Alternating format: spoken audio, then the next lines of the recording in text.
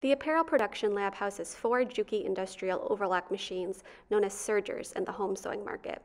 An overlock stitch binds the threads over the edge of single or multiple layers of fabric and can be used for edging, hemming, or seaming.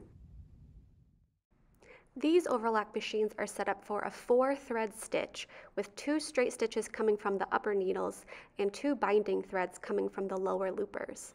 The overlock machine has a blade which trims away fabric beyond the 1/4-inch stitch width as the fabric is fed through the machine. Unless otherwise noted, the standard procedure for threading all overlock machines is to thread from right to left, starting with the lower looper, the upper looper, and then the 2 straight stitch needles. If you ever experience an issue with the stitches not forming or breaking after just a few inches, try rethreading in the proper order. You do not need to rethread the entire machine, just the 4 needles. To thread the lower loopers, first raise up the hinge portion of the table to access the lower half of the machine. Slide open the front plate to reveal the interior threading for the lower loopers. You may also wish to swing open the presser foot by raising the lever on the back of the machine to release the foot. This will make threading the top needles easier. On the inside of the front plate is a diagram to help remind students of the threading procedure.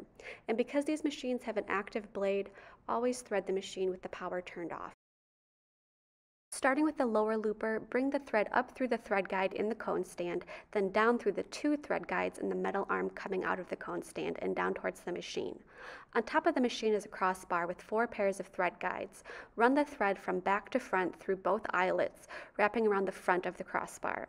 Come through the thread guide above the tension dial, then go clockwise around and through the tension plates, making sure to floss the thread in between the discs to ensure proper tension.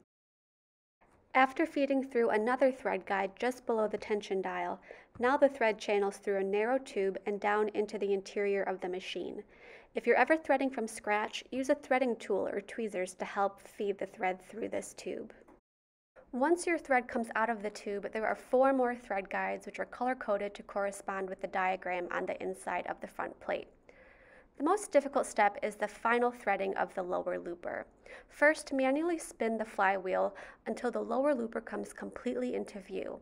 Feed the thread through the eyelet at the base of the looper, and then bring the thread under and over the horizontal looper from behind, sliding it to the left until it catches on the far left side of the looper. There is a small hook at this point which is difficult to see. But once the thread is caught on the looper hook, you can then thread the eye of the looper from front to back. With the lower looper now threaded, bring your thread tail out through the back of the machine bed, and we can move on to the upper looper. Follow the first few steps as the lower looper, feeding the thread through the stationary guides on the cone stand and around the tension plates, then down into its own narrow tube into the lower mechanism of the machine. The upper looper has 4 stationary thread guides which are color-coded as well. With the upper looper in view, feed the thread through the hole at the base of the looper, which will carry the thread up the front of the looper and inside the small groove, and then thread the eye of the looper from front to back.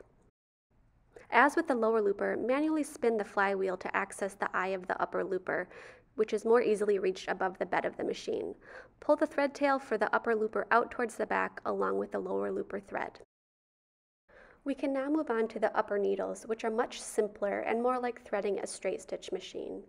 If you haven't done so, raise the clear plastic shield in front of the top stitch needles to access the thread guides.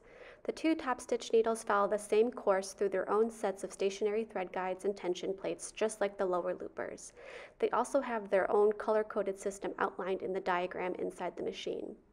The final step is to feed the thread through the right needle from front to back. Again, it may be helpful to use tweezers or a threading tool for these steps. Repeat these steps for the left needle until you have all 4 thread tails running out the back of the machine.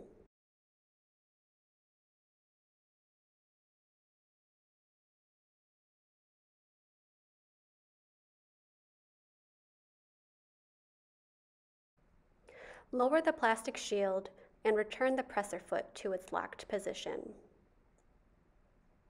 Close up the front plate of the machine and lower the table back down. The machine is now threaded and we're ready to sew. The overlock machine is used most often to finish raw edges. It creates a 1/4 inch wide stitch with 2 straight stitches while the 2 loopers bind the edge to prevent fraying. The blade will trim away all excess fabric beyond the stitch width, so be mindful of the blade as you sew as to avoid cutting into your garment.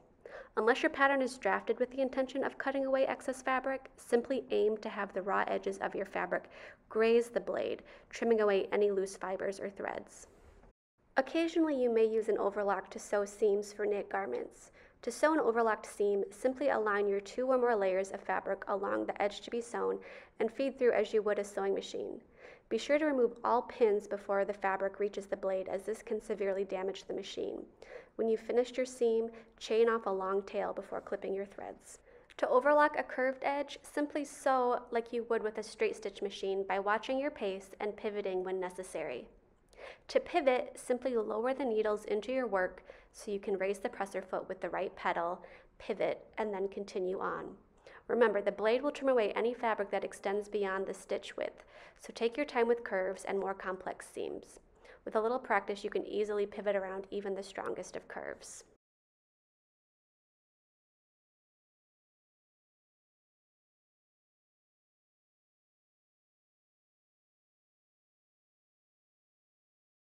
If your fabric is warping slightly after overlock sewing, simply steam iron the fabric to relax the tension and smooth out any bumps.